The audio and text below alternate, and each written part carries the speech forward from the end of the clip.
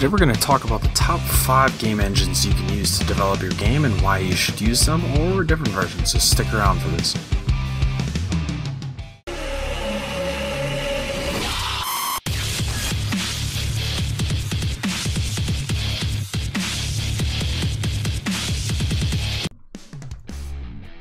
Today we're going to talk about the next step in developing a game. You got an idea, but now you need an engine to develop on.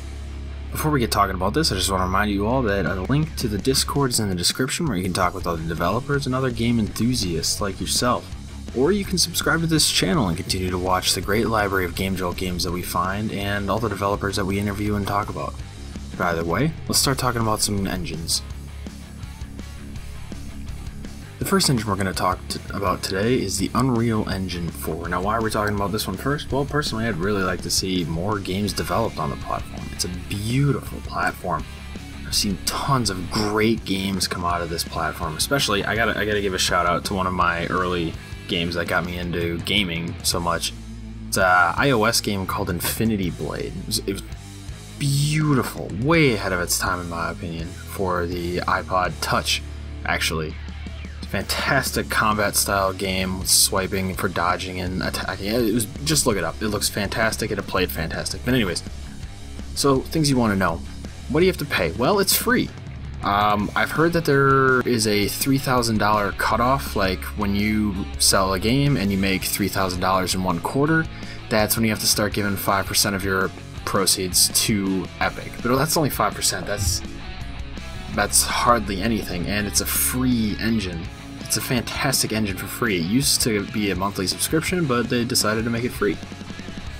Personally, I think this is a great engine, and again, I'd love to see more developers using this. There's quite a few conflicting reviews about it, though. So be careful when you're researching what you want to do in this engine or where you're going for your information on this. I tried to learn it. It was pretty difficult, and that's one of the biggest hindrances for people using this. But it's got a very active community, it's got visual scripting, which is very nice, and it's got amazing graphics. The downside to this is there's not very good mobile performance. I only brought up one game that was really good, but the rest really, they struggled. They really struggled.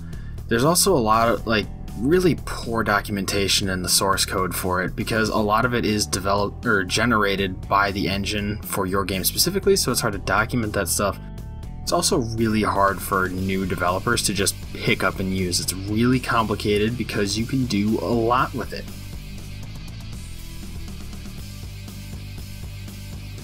The next engine I want to talk about is probably the most popular engine, and that's going to be Unity.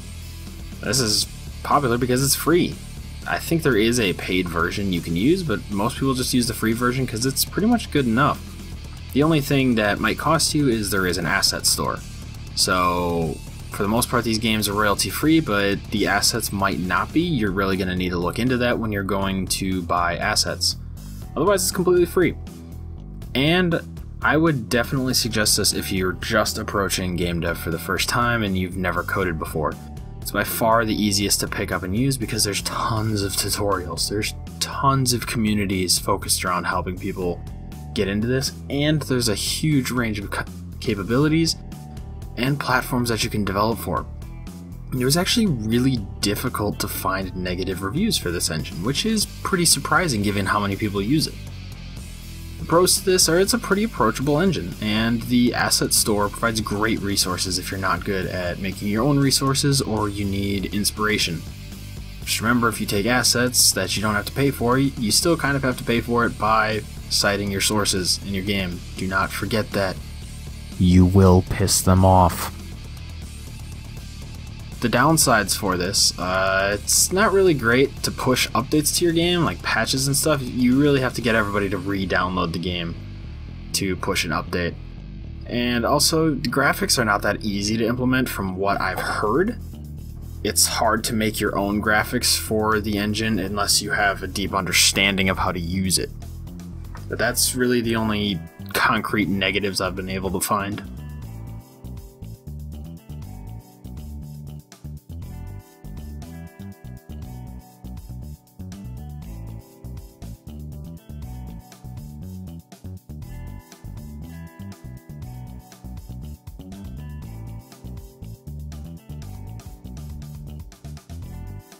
The third engine I want to talk to you guys about is the CryEngine.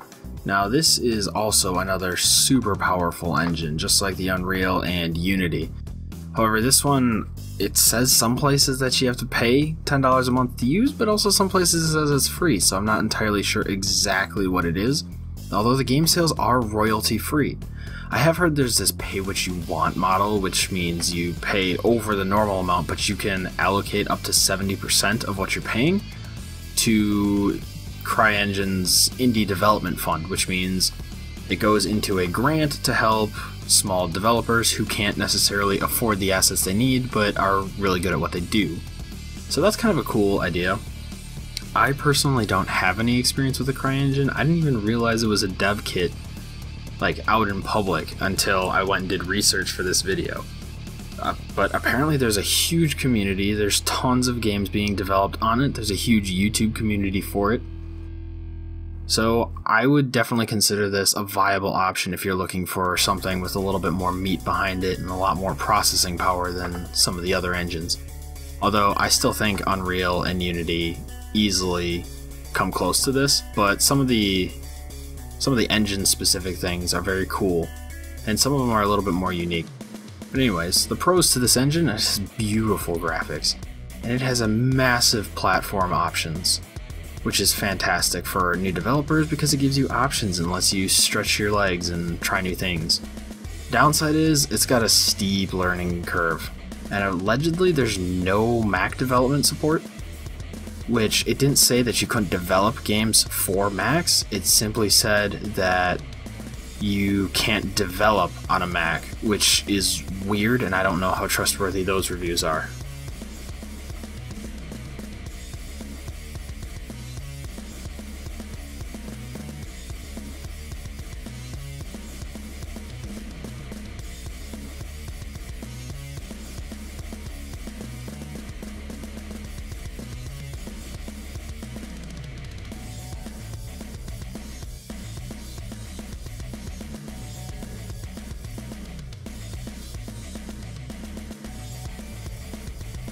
Alright, game development engine number 4. Now we're going to be talking about Game Maker Studio 2. Now, I know a lot of you have some very strong feelings looking at you, Dragon. It's okay. I understand, but I need to be objective here. Game Maker Studio 2 costs a one-time fee of $99 for the dev kit, although it does look like there's mobile expansions that you can purchase for a lot more money. Don't think you need those if you're just starting out, just my thoughts. It doesn't look like you have to pay anything after you've shipped a game, but it's also on the Steam page, so I highly doubt they're going to talk about that there. My thoughts on this are it's a great platform if you're serious about pursuing game development, especially as a beginner. You don't need to know anything about coding, because you can just use visual programming and drag and drop coding, which is super approachable and a really good way to learn how to program.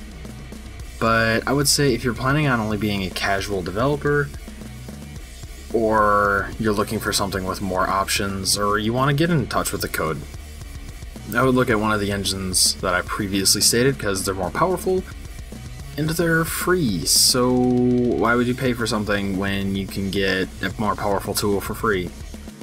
Just saying. Although, again, I will say the pros are you don't need any coding experience and it's super approachable. Super active community. There's great tutorials online made by the developers of the engine, so you can pick this up real quick. I wouldn't be surprised if you could pick this engine up in a week and be able to make something pretty cool.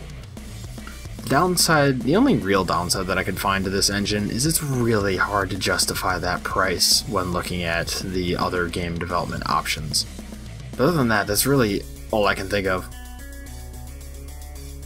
And I'm sure Silver Dragon will give you some cons in the comments below, so that might balance it out a little bit.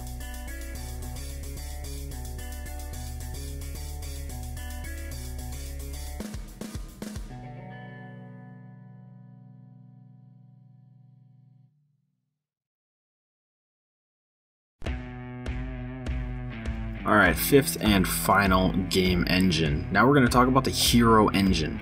Now this is another really high cost engine, but hear me out till the end of it. This one is a $99 per year subscription, however, it ships with support for online MOBAs and MMO games. It already has the netcode down for you, it already has all of the social elements of it. You just need to create the game, and it looks incredibly intuitive. It looks like it's just drag and drop programming, which is super easy. The graphics are not nearly as powerful as some other engines, but it seems like this is ready-made for you to be pretty good at making MMOs as long as you have an idea. I think Unreal Engine and the other ones have the options for MMOs and MOBAs, but I feel like you'd have to put a lot more work into it because they don't ship with targeting for these genres. The pros that I found for this is it has real-time development, so you don't need to do builds, you just drop something down and click play, loads up, and you're good to go in a couple minutes. And it already has that network built in, and it has a really active community. I think almost all of these engines have really active communities, which is really cool because you can get help from just about anywhere.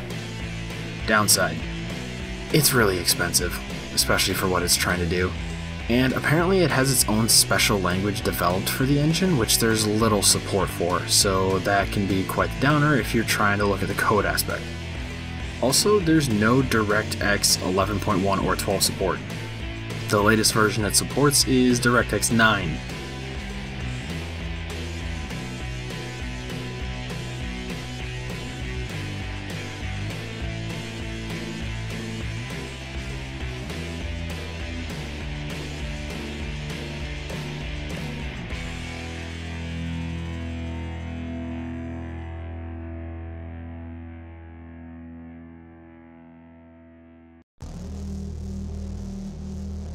Alright, so I hope you guys liked this little talk on game development engines, and I hope you learned something from it. If you did, let me know in the comments below.